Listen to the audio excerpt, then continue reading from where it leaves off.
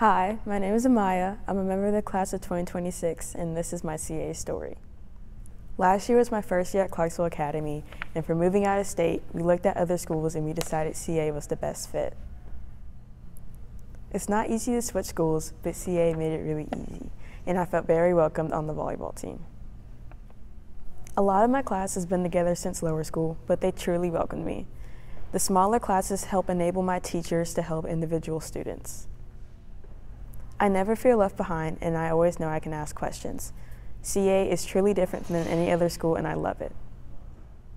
That's my CA story. What's yours?